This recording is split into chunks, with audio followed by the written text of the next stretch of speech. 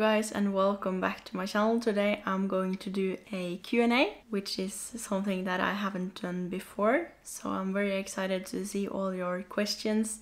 And yeah, let's get into the video. And if you're new to my channel, my name is Marlene and I do videos and vlogs about luxury fashion, handbags and shoes. So if that's something you like, please consider subscribing to my channel and click the notification bell so you don't miss any of my future videos. So today I'm going to do a Q&A. You guys have asked me many questions, so I don't think that I'm going to answer them all, unfortunately, but I have picked the best ones, and yeah, let's start. I told you guys to ask me both personal and luxury related questions, so this one is going to be both a personal and luxury related video, so I hope you guys enjoy it. So I think I'm going to start with the more personal questions so you guys will get to know me better personally. So let's start with the first question. The first question is, where in Norway are you from? It is a very small town in northern Norway. Now I don't live there because the next question is, where are you living? I'm living in a city called Trondheim, which is kinda in the middle of Norway. And yeah. And the next question is, how old are you? I'm 23 years old. My birthday is 7th of February 2000. And while we are talking about me, the next question is, tell us more about you. Where do you live? What job do you have? Full-time influencer, tell us. Okay, so as I said, I'm from northern Norway. I'm 23 years old. I am actually a full-time content creator. I haven't told you guys, but in November last year I quit my full-time job to become a full-time content creator. So this is my job.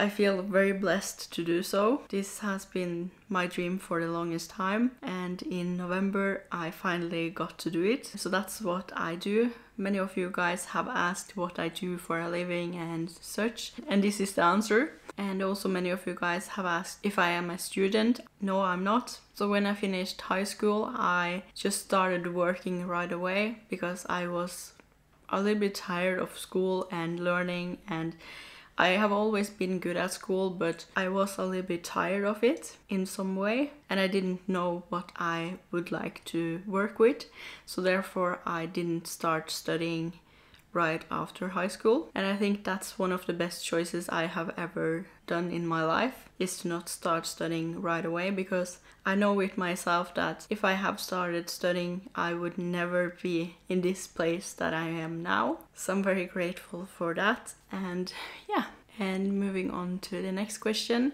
Have you lived in a different country? Would you consider moving to Paris or London? I like both London and Paris, and I have never lived in a different country. I have only lived in 2 cities in Norway, and I'm happy with Norway as a country to live in because it is quite safe. That's something that I really appreciate with Norway. And in some time I think I would have loved to move to either Paris or London, but I don't know if the right time will come soon. So at some point, yes, but not now. And the next question is, how do you save up for all the shopping? Honestly, I have a savings account. I save money each month to my shopping. And for example, for quota bags, I have a different account for that specific bag that has the name of the bag that I'm going to buy. So I save up some money each month, and yeah, so that's basically what I do. I think I am the most boring 23 years old when it comes to going out and drinking and everything like that.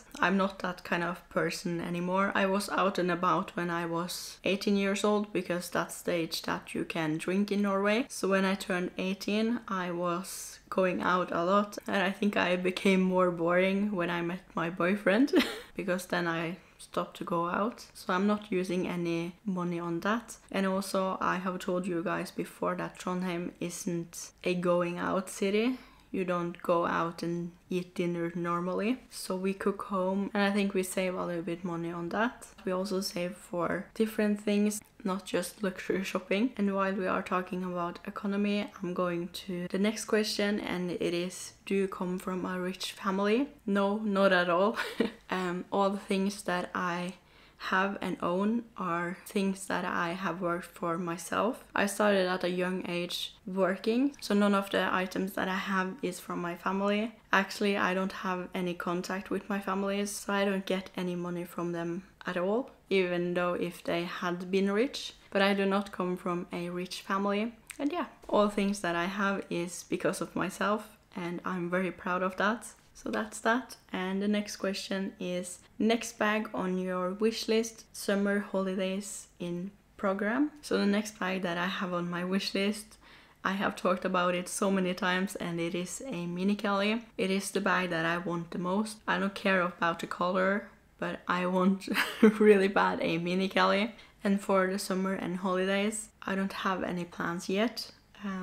I don't know what the future will bring because it is a lot of things happening, and I'm going to reveal it finally on Sunday. So be sure to subscribe to my channel if you haven't already, because it is going to be a very big announcement and I cannot wait to share it with you guys. And I finally can share it. It has been the hardest thing to keep from you guys. I have only shared it to my closest friends, so there isn't a lot of people that knows what's happening. But on Sunday you guys will finally get an answer what it is. So I'm very excited to tell you guys. What are the items, categories you're not into at Hermes?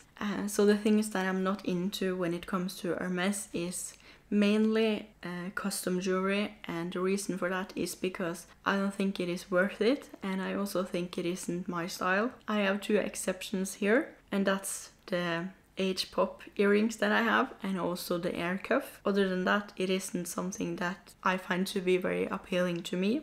And also something that I also told you guys before is that I'm not that into silk because I don't use it. I have bought a silk scarf, but I'm not planning to buy a lot of them. Maybe one more, but I'm not very interested in silks and twillies, even though I have many twillies.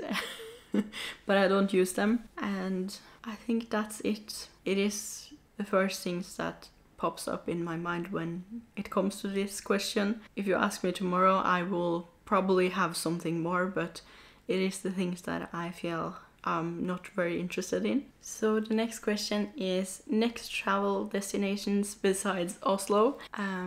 I don't know. I really want to travel. I really enjoy traveling, but at this point I don't know. I really would like to visit London again because it is a very great city, and I also would love to visit Paris again. Maybe New York, maybe LA. I really want to travel, and I love exploring new travel destinations, but I don't think it is going to happen anytime soon because of the changes in my life.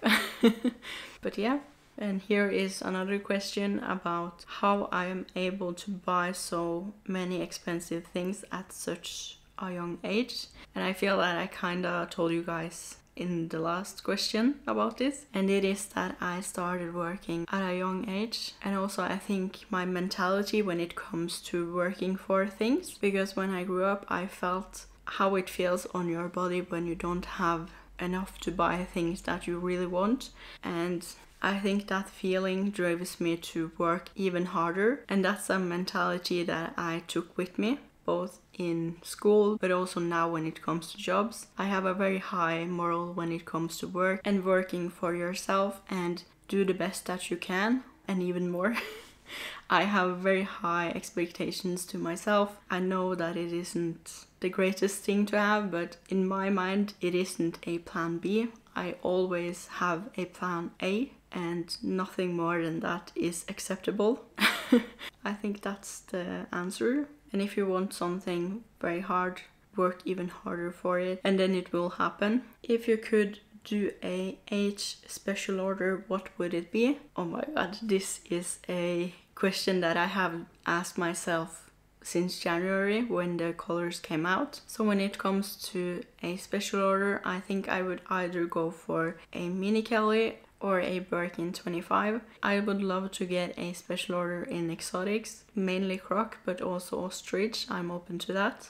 For the colors, I'm not sure about it. I change my opinion every single second, but I would love something in a neutral color in croc with brushed gold hardware, or something very colorful. I don't know. And when it comes to normal leathers, I think I would have gone for Epsom because I really like Epsom and I think it is a great leather. And for that, I think I would have gone for more neutral colors because, as you know, I really love neutrals. I would possibly have done a Verso Kelly or Birkin, where the color on the outside and the color on the interior is different. I don't think I would have gone crazy with it because I really like to have something in my collection that I would keep forever, and if I would go crazy on it, I think I wouldn't have liked it that much. I wouldn't do anything colorful on the stitching, and also I would like the outside to be in the same color. I wouldn't have liked it to be in two-tone. So that's my special order. And the next question is, what is your favorite clothing brand? And I think my favorite clothing brand is Loewe at this point. But I also really like Fendi ready to wear, and I also like Chanel, but I think I like Loewe the most. Do you only hang with people in the same luxury network as you? When I first started posting and doing Instagram, I didn't have a luxury network. The network that I have now is people that I have gotten to know on the way. So I'm very open to meet new people and expand my network. And I also have some friends that are not into luxury at all. So no, I'm not hanging with only people in my luxury network. But a thing about me, I'm not normally the person who initiates meeting and conversations. I'm very bad at that, but I really love getting messages from all of you guys. It is something that enlightens my day. So the next question is top 3 on wishlist. I think number 1 is my mini Kelly, and I think number 2 is either a new Kelly, maybe a Kelly 25, and number 3 on my wish list is, I don't know, maybe a Birkin, maybe a Chanel flap bag with top handle in green. I don't know. It is very hard to choose between because I want so many things, and yeah. So the next question, what would you advise for a first designer bag under 1,500 euros? So I think my advice would be to go for either Pollen or Loewe. I think these are very great brands to get bags from, but I suggest you to go for something more classic and not trendy. So for Pollen, I think the Syme, I think it is called, it is a tote bag. I think that's a very great bag. I don't have it myself, but it is a bag that I'm considering buying myself. And for Loewe, I think I would have gotten the flamenco bag. It is a great bag that have many ways to wear it, and also you can wear it both daytime and also in the evenings. It is not a big bag, so if you have a lot to carry, I think I would have gotten the Pollen over this one. But I think that's the bags that I would have suggested you to go for. If you had to limit yourself to only 5 bags, which ones would you choose? So this is very impossible. I think I would have gotten a black Birkin 30 because it is more versatile than, for example, my Baton Birkin. So I think that would be one. And I think I would have gotten a mini Kelly and my Bobby bag. Either a Chanel classic flap or flap bag with top handle from Chanel. And the last one, I think it would have been a tote of some kind. I think it would have been the Celine tote that I have talked about before. So I think that would be the 5 bags that I would have had if I had to choose. What is your favorite country? I don't know. It is very hard to choose because I really love France. It may seem controversial, but I also like the US and also Great Britain. So it's very hard to choose. But I think it would have been France or Italy. I don't know. It is very hard to choose. So the next question is, I'd love to hear about how you take care of your hair because it always looks so lovely. It is always so shiny and smooth. I'm hoping it's not genetics. So first of all, thank you so much. Hair is something that I have struggled with a lot when I was younger, and it wasn't until I changed my hairdresser that I got better hair. So the things that really helped my hair was the hair care. So the only two brands that I used for hair care is Kevin Murphy and Aveda. Aveda was the brand that I started using, and after a while I started using Kevin Murphy with Aveda. So after I started using that, I got longer and healthier hair.